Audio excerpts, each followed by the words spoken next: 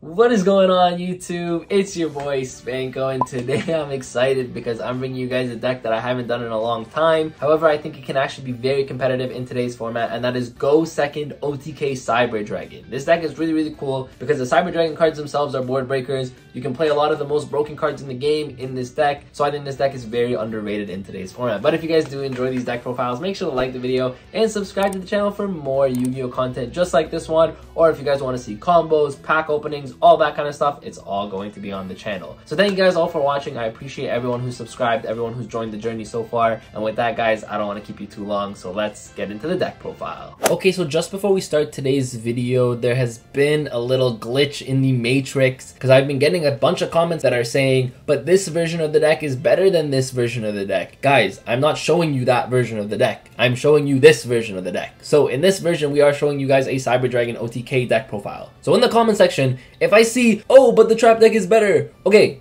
I'm not showing you guys a trap deck, but if you guys do want to see the trap deck though, you guys can let me know in the comment section down below and I can maybe do the trap deck for you guys. But I am showing you guys an OTK deck profile in today's video. I know a lot of decks have different ways you can play it, and realistically there's a million different decks in Yu-Gi-Oh, and I'm trying to get to them all. That's literally why I upload 5 days a week for you guys. But I just want to let you guys know that I want to give to everyone in the community. So anyone who's interested in an OTK Cyber Dragon deck profile, well, you've come to the right place because this is exactly what today's video is. So with that being said, let's get into the deck profile. We are starting off with 3 Cyber Dragon Core, of course, your best normal summon of the deck. The nice thing about the Cyber Dragon Core is not only is it your best normal summon of the deck, and you can say this about all the Cyber Dragon monsters in your deck, but essentially not only do they have their own inherent value, they also are all semi-board breakers. Your opponent puts anything in the extra monster zone, boom, contact fuse. Your opponent plays machine monsters, which are very relevant in today's format with Regulus and the ABC Therion builds, all those kind of decks. Boom, contact fuse. So that's a really nice thing about this deck is the cards themselves are kind of just inherent board breakers. So yeah, Core of course is a 3 of 3 Cyber Dragon for the exact same reason that I just said. Also, you do want to go second with this deck. So for that reason, you are just going to want to be able to special summon a free Cyber Dragon for you. It's never a bad thing. Then you are playing 3 Cyber Dragon Hers, of course. This card is insanely powerful. It's really good to pitch off your hand. Has a lot of uses, but again, it's just a board breaker at the end of the day, which is really nice with this deck. Then 2 Nashter. Nashter is actually a really good extender for you, especially once you break your opponent's board.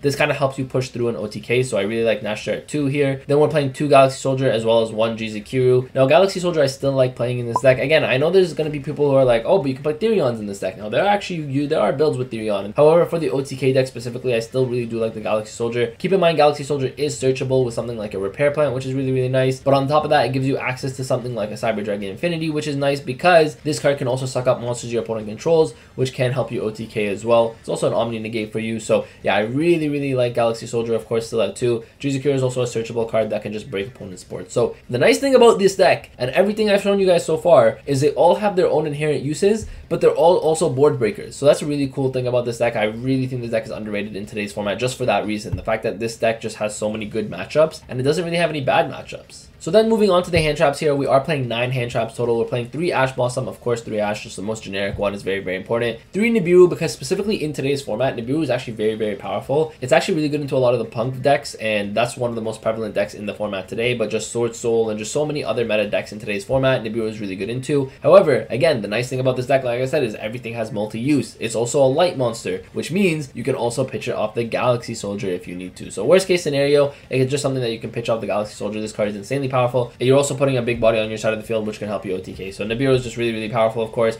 and 3 Imperm. These are just, I think, the best 3 hand traps that you can play in this deck. It's very relevant. Now keep in mind, if you guys are ever watching this video in the future, Ghost Ogre is also a really good hand trap that you guys can play in this deck. However, Ghost Ogre, I think in today's format specifically, is not that great, or it's not that it's bad, it just, I think Nibiru is more impactful, so that's why I'm playing Nibiru here. But again, Ghost Ogre is a light hand trap that you guys can play for Galaxy Soldier as well. So different uses in different time periods, you can do that as well. But for this build, we are playing Nibiru, 3 Imperm as well, and that's it for the hand trap. So the really nice thing about this deck, not only does it break a lot of your opponent's boards, but it also stops your opponent from making a lot of boards. So that's why I really like these 9 hand traps. Then we're playing 3 Cyber Emergency, of course. This deck is super consistent, and I will say one thing just before we continue. You guys can see here we're not playing Prosperity. Now Prosperity is an insane card because the nice thing about Pros is it gets you into your board breakers that you might need. It also might get you into your combo pieces. However, Prosperity makes it so that you can't OTK, and you really want to focus on OTKing with this deck. So for that reason, we're not not playing Prosperity. However, this deck is still very, very consistent. Again, you guys are going to see with 3 Cyber Emergency, it's going to search any of your Cyber Dragon cards. Then you have 3 Machine Dupe, and I'm going to be honest with you, if Machine Dupe resolves, you're winning the game. If this card resolves, you are not losing the game. 100% of the time, you're winning the game. So the nice thing about Machine Dupe is you don't have to always shotgun the Machine Dupe. You can try to bait out other negates. I mean, let's say you open a Lightning Storm, and then you go, okay, activate Lightning Storm. Your opponent is going to be forced to negate it a lot of the time. So it's like, okay, well, now my Machine Dupe is going to go through. Of course, your opponent's not always going to have just one disruption, but I just want to show you guys an option where it's kind of like you can try to bait out all those negates and disruptions and then just go Machine Dupe, and you're winning the game if Machine Dupe resolves. And then we're playing 1 Rev System,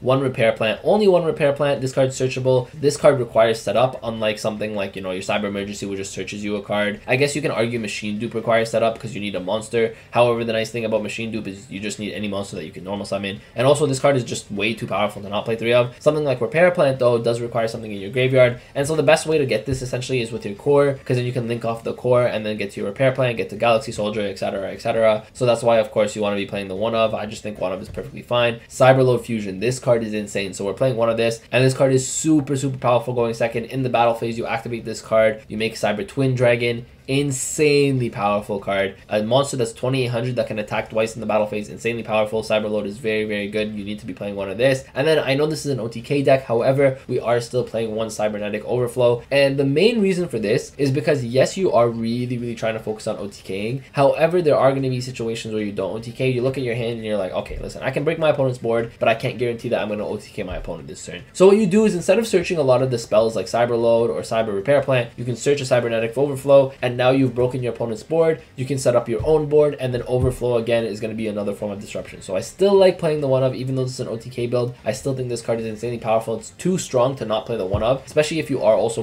forced to go first. This card is also really good. So yeah, of course, the 1 Overflow, and then we're playing 1 Harpy's Feather Duster. These are the board breakers here. So we're playing 1 Harpy's Feather Duster, 3 Lightning Storm, and 3 Forbidden Droplet. Now, Forbidden Droplet I think is just self-explanatory. This is actually probably one of the best board breakers in the game today. So this card is really, really important to play in this deck. It also just works really well in this deck because not only can you send cards that are already set on your side of the field. So let's say you activate something like a Machine Dupe and they have like a monster negate on their field where they're like, okay, I'm going to negate Machine Dupe. You can go Forbidden Droplet, activate this card, send your Machine Dupe, negate the monster's effect. Machine Dupe is going to resolve. That monster's attack is also halved, which is also really nice about this card because having your opponent's monster's attack means that you can also OTK a lot easier. So this card is insanely nuts. It just got a reprint. It's going to get another reprint in the Megatins. I know this is technically, I guess, the most expensive card in the deck, I guess. This card is kind of pricey. The rest of the deck is, I guess, more or less budget. But yeah, Forbidden Droplet just got a reprint. Going to be getting another reprint, which is really, really nice. And then yeah, Lightning Storm, of course, we all know how good this card is. Front row matchups, back row matchups, Lightning Storm is really good. So yeah, I really like these ratios. I don't think I change these up. These are really, really powerful. And that's it for the deck. It's 40 cards on the dot. Again, like I said, you guys can play Prosp. Like, I know a lot of builds used to play Prosp. I don't think it's necessary in today's format just because, again, you are trying to OTK. You were focused on that aspect of the deck. So yeah, we're not playing any draw cards. The deck is very, very consistent as it is, right? So 40 cards, that's it. Now we're going to go into the extra deck here, and you guys might be wondering, but Spanko, you only have 14 cards in your extra deck. Where's the 15th card? Okay, so I wanted to talk about that. Essentially, when I was testing this deck, that 15th card never mattered. And what I mean by that is I tried a bunch of different things as the 15th card, but I never really came into a situation where you needed any of those cards. So I'm going to say this. There are 14 cards in this extra deck. I'm going to give you guys some options later as to what the 15th card can be, but keep in mind the 15th card can really be anything you guys want because in testing, really, these are the only cards that came up. So as long as you're playing these 14 cards, I think whatever the 15th card is really up to personal preference. So to start off, we are playing the 1 Mega Fleet. Of course, Mega Fleet is really important because this is essentially what makes all your Cyber Dragon cards board breakers. Same thing with your Fortress Dragon. Again, you're just breaking so many boards with just these cards because of these 2 cards. Now, for the 15th card, at one point I was playing a second Mega Fleet. However, I noticed in testing I never actually really needed the second Mega Fleet because you're only ever making this if you're just like grinding out your opponent. But again, you don't really want to play for 3, 4, 5, 6 turns with this deck. So that's why I never really made the second Mega Fleet. So you could play a second one because in theory it can be really, really good, but it doesn't come up as often as you would think. Then we're playing, of course, like I said, 1 Fortress Dragon, 1 Rampage Dragon. This card helps you OTK, as well as 1 Cyber Twin Dragon. A lot of people might be asking me, why aren't you playing Overload Fusion? Overload Fusion was really good when we had Verte because you could send it, but playing Overload Fusion now is kind of tough because you have to play multiple of them if you want to see it, and if you're only playing the 1, you're never really going to see it anyways. But Cyber Twin Dragon is really good with Cyberload Fusion because, again, in the battle phase, you just make Cyber Twin Dragon. It can attack twice. It's 2800. This card is insanely nuts. So yeah, that's it for the fusion monsters. We're playing the 4 here. Then for the Ixies monsters, we're playing the 1 Zeus, of course, 1 Volcasaurus. Now, this card could essentially be any rank 5 monster. I actually really like Volcasaurus myself because if you are going into time, funny enough, you can make Volcasaurus, pop a card your opponent controls, then let's say you make Infinity, attack one of your opponent's monsters, then this card can attack actually directly the turn you activate the effect to pop a card and burn your opponent, because it does burn damage, which is really nice, right? So that's what I mean. In time, this is really good. But the nice thing about this card is even if it can't attack directly, let's say you attack with an Infinity or a Nova, let's just say most likely Infinity, right? Then you could just slap the Zeus on top of the Volcasaur, because Zeus doesn't actually need to be slapped on top of the card that attacks. And just as long as an Xyz monster's attack, you can essentially use an Xyz monster you control for this card. So that's a really cool thing about Zeus, right? I don't know if you guys knew that, but that's a really cool thing about Zeus is you don't actually need to make it over the card that attacked. As long as it's another Xyz monster, you can make it over the Volcasaur, which is really nice. So I really like the Volcasaur. Another one you guys can play was Vespanite. I didn't like Vespanite too much. In testing, I thought it was cool, but the thing is you can't use it as an Xyz material the turn it was Xyz summoned. So that means you can't use it actually for Zeus after you attack with it. So it was kind of like an iffy card. Card's okay, but I don't know. It's just another option for you guys. Then we're playing 2 Infinity as well as 2 Nova. These, of course, are mandatory, self-explanatory. This is Cyber Dragon. You have to be playing these cards. Then we're playing 1 Seeger. Again, a card that's very mandatory in Cyber Dragon. 1 Linkuriboh, 1 Almirage, as well as 1 Anima. Anima and Linkuriboh specifically are for hers. However, Almirage is really nice because you can also go core into Almirage. Now, Anima is a really good card because it is a board-breaking card for you, so that's why this card is also really powerful. But the nice thing about Almirage and Linkuriboh is it gets the cards to your graveyard so that you can now activate your repair plant and you'll have something in the graveyard for it. That's why you want to be playing these Link ones. They're very, very important to play. And then again, as for a 15th card, another option that I tested out was Lina. All your cards are light monsters. You guys can make Lina, but the thing is, the more I played this card, the more I was like, when am I ever making it? Like, if I'm ever making Lina, I'm in a losing position. Yes, she has a really cool effect. If she's destroyed, she searches a light monster with 1500 or less defense, aka you can search a core, you can search a hers, you can search an Ashter. It's really, really powerful. However, I kind of noticed, I'm like, when am I making this if I'm not losing the game, essentially, right? So it's really up to you what the 15th card is. Honestly, maybe the second Mega Fleet could be the best option, but honestly, like I said, it could be anything. As long as you're playing these 14 cards, these are the most important 14 cards. I think the deck is very, very consistent. I think it can break through essentially any board in today's format, and that's what I really, really like about Cyber Dragon. So that is it for today's video. I hope you guys did enjoy. Now, this is my take on the Go Second OTK Cyber Dragon deck profile. This deck is really, really powerful. It can break through essentially every single board. Keep in mind that if you guys want to see it going first build, let me know in the comment section down below, because then maybe I can make that happen for you guys. So I hope you guys did enjoy today's video. If you guys did, make sure to like the video and subscribe to the channel for more Yu-Gi-Oh deck profiles, combo videos, product openings, all that kind of stuff. It's all going to be on the channel. Thank you guys all for watching. I appreciate every single one of you. And with that, Spanko signing out. Peace.